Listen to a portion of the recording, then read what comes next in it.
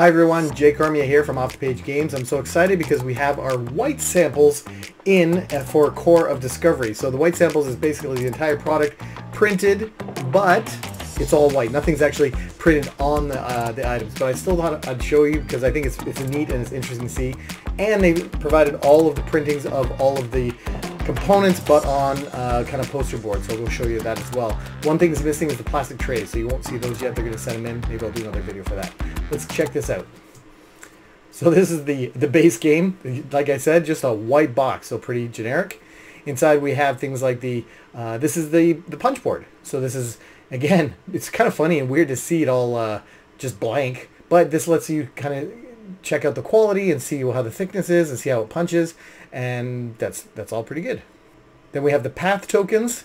These are I've seen these before because I had them in my samples done by this manufacturer, and so these are pretty okay. They look pretty good to me. I'll test them out on the board later. Oh, this is the metal coin that we all got from Kickstarter.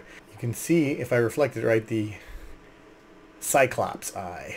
And there's Core Discovery. Oh, I see they kind of printed it upside down. Maybe I'm going to ask them to flip that because I think that's weird to have to flip it to make it right side up. But boy, that's a big coin. These are the cards, which are just all blank, but I'll open them later to just check for the quality. This looks like the supply board. Yeah, that's the supply board. Again, nothing printed on it. This is what a map feels like, so it's just going to be a piece of paper. It doesn't need to be anything more than a piece of paper because it's going to slide into this guy. This is the contraption. We've seen this before in our samples, but this is now the final one. And so now let's just kind of test to see if this fits in. There we go. Perfect fit. That is great. Let's see what some of these look like on it. Weird that it's all white. It's so funny. But yeah, everything fits nice. Perfect. Yeah, it fits really nice. Okay, that's great. Exactly what I was hoping for. This is the... Oh, these are the folders. And see, it's got the where the maps are. And so, oh, I see inside the folders. Oh, they put the reference boards again. Just normal cardstock. And you get two of them in the core box. Fauna on both sides for one and flora on the other side. And these are the folders that hold the maps. And it's got a hole in there so you can see the map number that you're about to play. You can see how thick it is to hold even more maps if you download more or bought more from some map packs. That's pretty handy. And it's sealed on two sides. So they only come out on the other two sides. So that's kind of nice. So there's one for fauna, one for flora. Great. Perfect. Oh yeah, and here's all the maps. They put all the maps in this one. So I got to make sure they obviously spread those out. And then this is the rule book. Now I noticed this when I opened this up. The concealer, that is going to get bent all to heck. So we're going to change the design of our map concealer to not have that little tab, but make the entire thing bigger. So the whole edge will stick out. So this whole thing will be a rectangle and have nothing stick out. Because this is one of the reasons why you get these white samples made. And so I punched a few of these out. I wanted to see what they felt like, and as you interact with them, you can put the resources on the tokens, the path tokens, so you can see how they fit and what they look like. They're fine. The only thing I don't like is the Minotaur tokens. They're a little too tiny, and they could kind of like dangle inside an open hole like that. So I think I'm going to get them made a teeny bit bigger because that might be a bit annoying. Let's see how it looks like loading it with the map concealer. So I go in here, grab a map with the concealer, so I don't see it. And now with both of these, I'm going to slide them into this kind of map contraption thing. It gets a little bit sticky. I think this is a little bit too thin still. I'm going to ask them to make that a little bit wider so that it can have a bit more give, because that's a bit too tight. Look how tight that is. I don't like that. There we go. And then I pull out the concealer, leaving the map behind, which you can't tell because everything's white. But there you go. The map is in there now. And the idea would be before you took that out, you put all the path tokens on top. Let's see what it looks like with a real map in it. And I am noticing, oh dear, this is not fitting at all a real map. An 8.5 by 11. Uh-oh. The sample one fit an 8.5 by 11, but this one is not fitting an 8.5 by 11. I do not like that. So that is some reason I got changed. I trimmed this one down, which I will not have you do from your own print and play, just to see what it looks like. But there you go. Yeah, that looks really nice. There you go. All right, that's a good feedback. Got a few things I want to tell the manufacturer, but otherwise not too bad. All right, that is the retail edition. Now let's take a look at the deluxe, and this is the ultimate, and this is a piece of paper that would go on the back of the ultimate, and so that it would wrap around the wrap. Oh, looky. So it looks, apparently in the white sample version, the wood gets printed on. This is the wood. Can you believe this? This whole thing's wood. Oh, that's gorgeous. Come on. Look at that. That is amazing. Oh, look at this. I love it. Oh, it looks so good. That looks so vibrant and so interesting. I'm going to slide a map in there later and we'll see how that looks like. Oh, wow. That is exciting. Okay, let's keep going. Map concealer's got that same issue with that tab. We'll get rid of that, so that won't be there. Oh, here's the dual layer player board. Oh, we'll show some stuff in here later, but yeah, that's where the cards go. That's where the water goes and the resources. The shelter goes there and the fire goes there, and then the cards go up there. Oh, I'm seeing that area there shouldn't have another. I should have a bottom layer to that. So they're missing something from our file, or our file's missing something. Got to check on that. And then, oh, these are all the map packs. Nice. That's the Kickstarter maps. 10 bonus map packs. And the Mega Map Pack and the Fog Map Pack. Now you got to remember, as I mentioned earlier, this did not come with the trays. So this is not how your game will come packaged. This is the white sample. Oh, look at all the tokens. Oh, the wooden path tokens. They feel really nice. And they look really nice. Oh, yes. That is really cool. Yeah, that's great. Well, I got to see how these fit into the contraption now. Oh, they just slide in. Oh my goodness.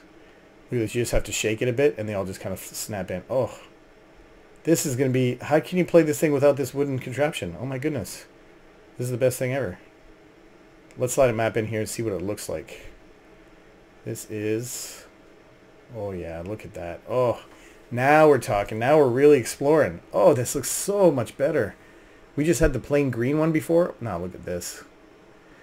I am so excited about this. I can't wait for everyone to try this and see this and for themselves, because this is like hardwood. This is premium quality. I just think it's amazing.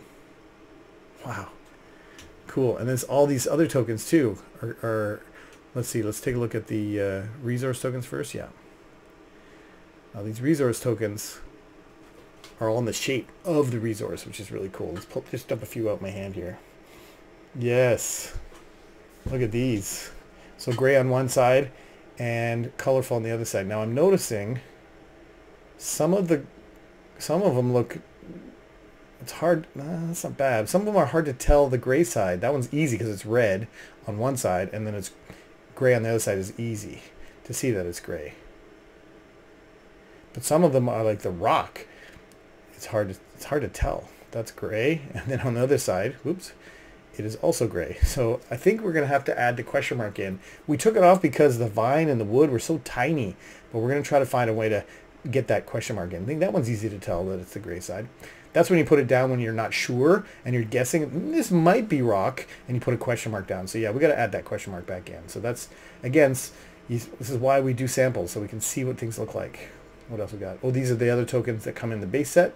So what do we have here? We have the Minotaurs and we have yeah, there's the Minotaurs. Nice. Those probably have to be made a bit bigger too, I imagine.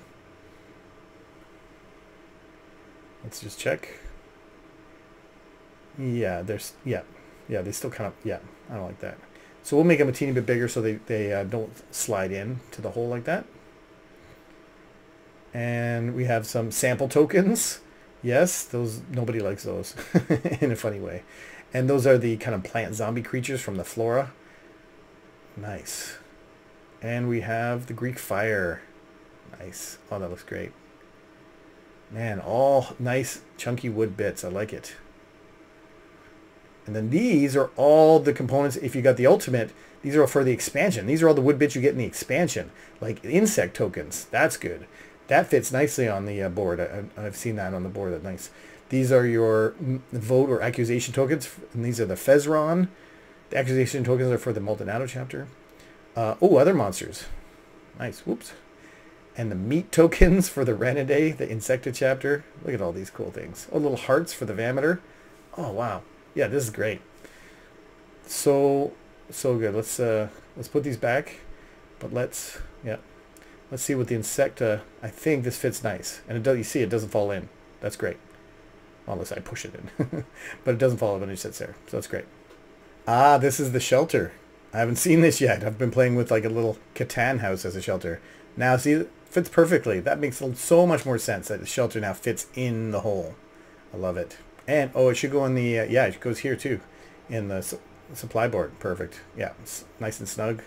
And these are the crew. This is for the flora and then also used again in the Vameter chapter. And what are these? Oh, these are the lids for the trays. So these would have printing on them and component lists on one side. And per chapter, you would like, if you want Insecta, you kind of pop it open. And of course, all the cards. And that's the rule book. It's so funny they do this. It's my first time looking at this. What's this? This is supply board. Oh, that's not necessary. Oh, I gotta give them comments on that. That do not add a supply board. We already have the dual layer supply board. These are all the reference boards in the Ultimate. You get so many, 2 per chapter, and many for Fog actually. Okay, yeah, we've seen these again. All the map folders, more cards, and these will come all pre-packed in the wells. Not like this. They'll come all for one chapter, one expansion. Will be all in the specific well. I like that those have a bit of thickness. That's great. Oh, and this is the only punch board you need in the Ultimate. These things are like the boat and the Maldonado. This is for the Fog chapter that covers up the mission briefing window. Let's see if it fits. Punch this out. And so put this on before you put the map in because they're all perfect. Perfect. And that covers up all the rules that you're trying to deduce. Yeah, that's nice. This is not for the right chapter, so that's why it doesn't line up underneath, but that's for the fauna.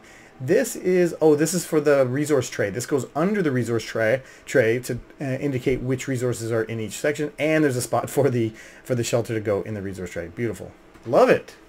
Let's see now how these cards fit in the dual layer player board. The cards are normal, nice quality. So they go in here, and then when you go exploring, you put your path tokens, and they fit perfectly in that hole. That's nice. It just kind of holds it. We'll put 3 in. Now what I'm concerned about, now we finished that one, and it doesn't, you have to, it's actually more work. So, yeah, so what I think I'm going to do, I'm going to cut this part out here, and just so, then you just slide it off like that. I think that's what we'll do. Because if it's not helping in the functionality, then it doesn't make sense to do it. Now let's see again how long it takes to put all of this together. So we'll start a speed timer here, so it just speeds it up a little bit for you. And so we'll take the map out because that's how you normally do it. Here we go.